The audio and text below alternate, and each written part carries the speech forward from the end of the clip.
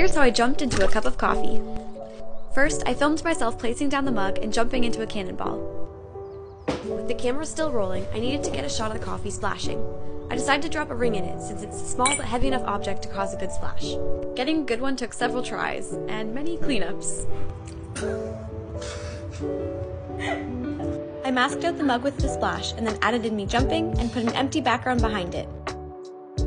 Then, to hide the cut from the original footage to the pieces that I just put together, I created a fake focus pull from the background to the mug in the foreground by adjusting the blur and size of each.